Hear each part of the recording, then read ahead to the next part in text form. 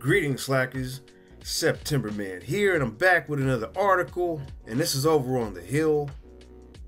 And this is Lawmakers Seek Answers from Dating Apps Regarding Privacy Concerns, Sex Offenders, by Kaylin Deese. And it says here that a House subcommittee on Thursday launched an investigation into reports that several popular dating services and apps are failing to screen out underage users and then selling their data. The House Oversight and Reform Subcommittee on Economic and Consumer Policy sent letters to Bumble, Grindr, the Meet Group, and the Match Group, which owns Match.com, Tinder, and OkCupid, asking for information on their handling of the issue.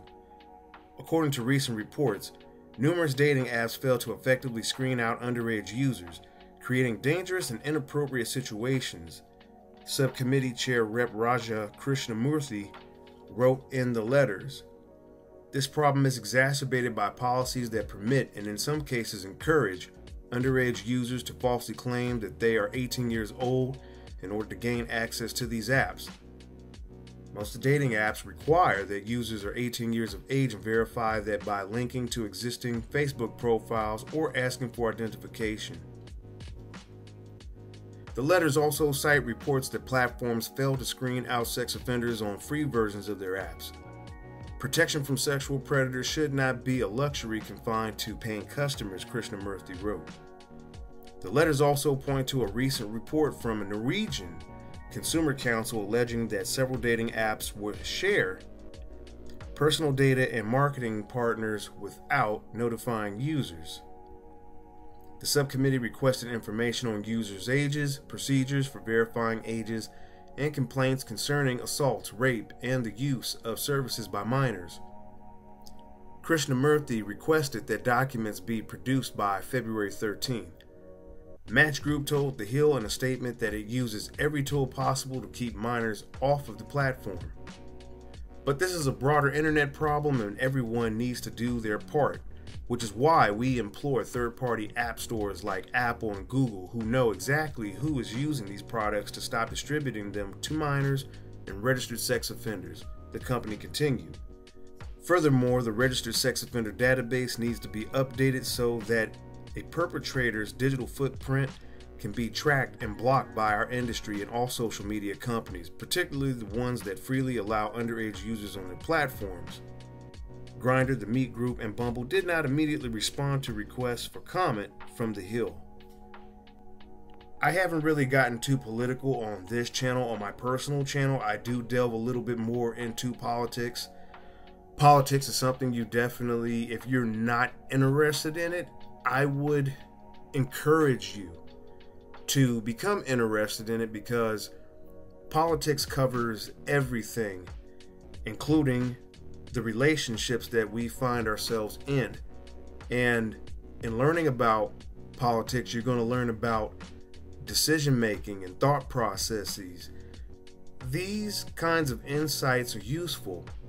And one of the things that you should know about is what kind of policies are in the background governing your safety. You want someone to look out for you. Although I will tell you, from a technical standpoint, I could imagine that it would be hard to screen and keep people off these platforms, especially minors.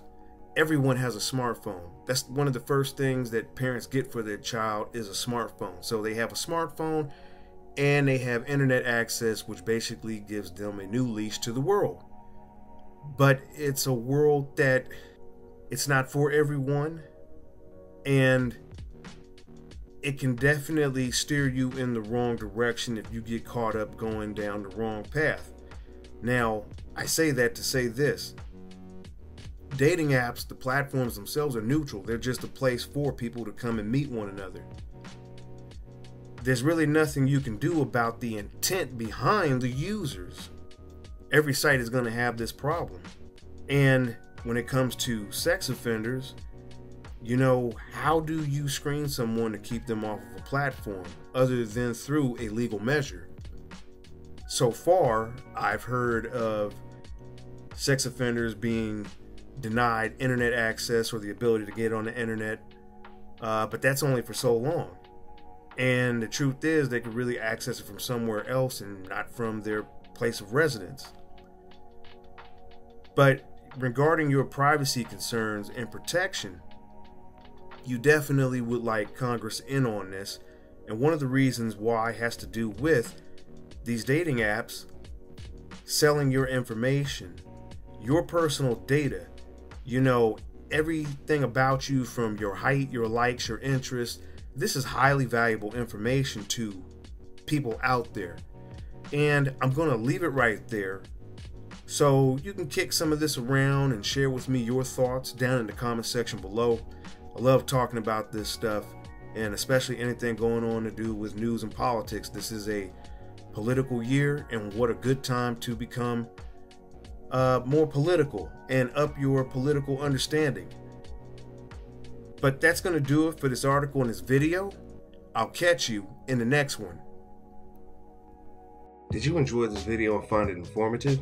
Subscribe to the Slackers Method and click the bell icon next to the subscribe button to receive all the latest notifications for when I upload new videos.